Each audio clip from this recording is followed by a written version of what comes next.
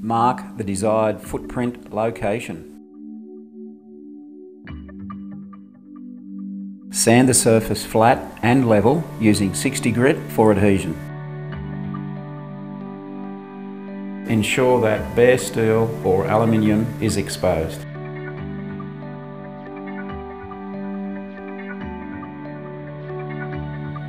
Dispense equal parts of JB Weld epoxy onto a mixing board, then mix thoroughly.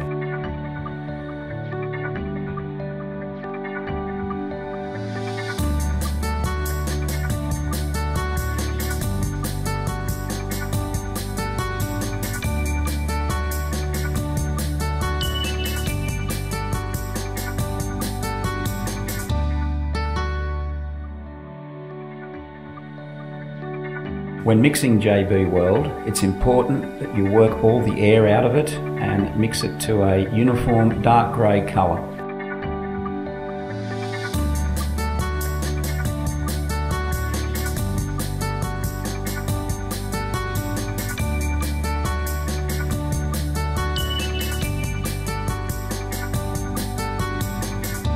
Clean both surfaces thoroughly using acetone and a clean rag.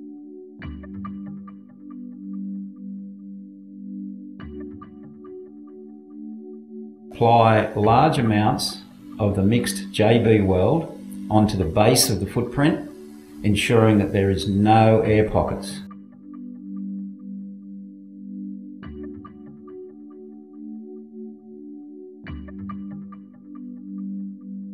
Apply the footprint to the prepared surface using downward pressure, twisting to the left and to the right, ensuring maximum face contact.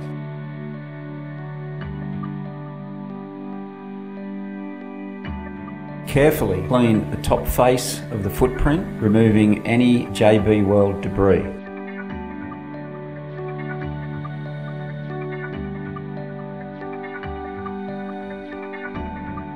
Apply masking tape to footprint to hold in position. Allow 24 hours for JB Weld to cure correctly.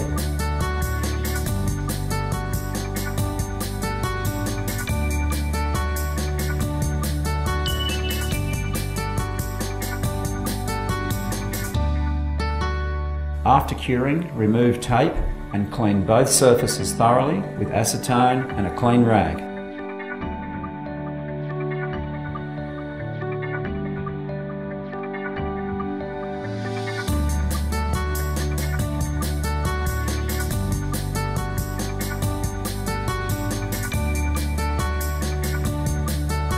Apply the supplied Loctite 515 to the transducer face evenly as shown. Holding the cable in one hand and the transducer in the other, carefully screw the transducer onto the footprint as tightly as possible by hand, ensuring full face contact has been achieved.